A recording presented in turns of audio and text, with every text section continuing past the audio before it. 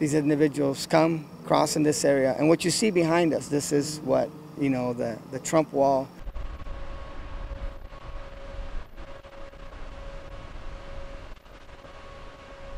The area on the right of me is also tribal land. In Arizona, the tribes have said no wall will be built on our land, so there's a gap.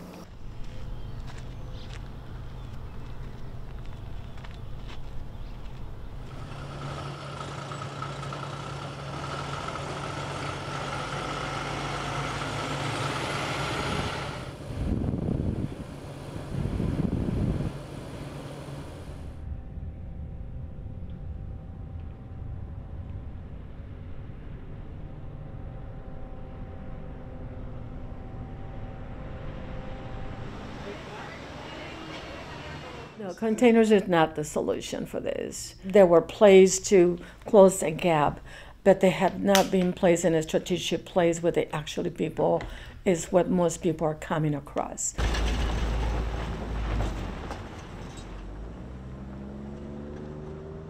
It's a political move.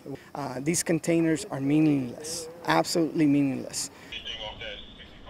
There's an area you can drive over there. It only runs about 1,000 feet. You can actually just walk around the edge of it on both sides.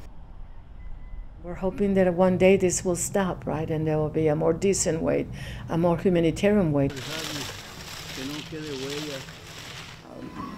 These are individuals who are not fleeing.